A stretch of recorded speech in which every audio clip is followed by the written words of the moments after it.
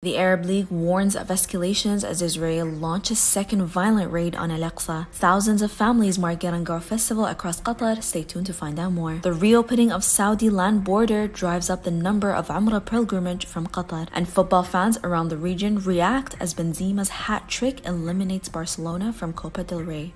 Hi, it's Fatma and you're watching The Roundup. Here are today's top stories from Qatar. Qatar joined the Arab League in warning of escalations in Palestine in light of the latest Israeli violence in Jerusalem and the Al-Aqsa mosque. The urgent meeting held at the bloc's headquarters in Cairo renewed its condemnation of the brutal Israeli attacks on Palestinian worshippers at the holy site. On Wednesday night, Israeli occupation forces injured hundreds of Palestinians once again as they made way for Jewish settlers to celebrate their Passover holiday at the Muslim site. Just a day earlier, 400 were detained during the first assault. Now, the UN Security Council is scheduled to meet to address the violence. Here in Qatar, families across the country took to the streets and lit up their homes to celebrate the annual Garangao festival late on Wednesday evening. Thousands flocked to the Doha Corniche and Lusail Boulevard to join in on the celebrations, which fall on the 14th night of Ramadan every year. The first of its kind celebration at Corniche included stage performances, art workshops, and a fashion show for children. And now the number of pilgrims performing Umrah during the holy month of Ramadan has doubled, with more residents and families opting to drive to holy sites in Saudi Arabia due to the reopening of the land border crossing.